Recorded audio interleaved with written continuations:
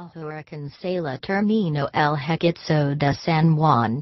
En esa ciudad en la que se había consagrado en este mismo torneo en 2014 years en la Supercopa del mismo año, esta vez se quedó fuera la Copa Argentina.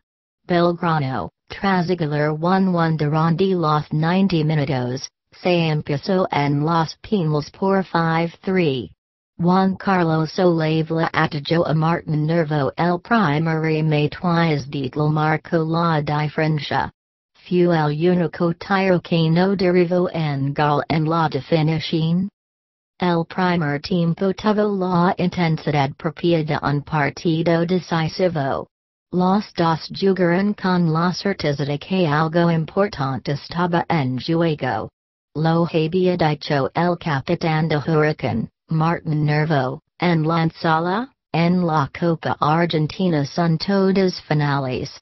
Así con esa búsqueda compartida construyeron un desarrollo de ida y vuelta. Con un condicionante, el arbitraje de Fernando Espinosa. Sin lo explicarlo, el gol de Belgrano nació de una infracción discutida y Lucas Aveltano estaba en clarísimo offside al momento de convertir.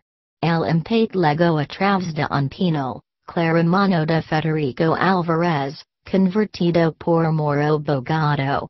Antes y después de esos goles sucedió lo mismo, dos penales no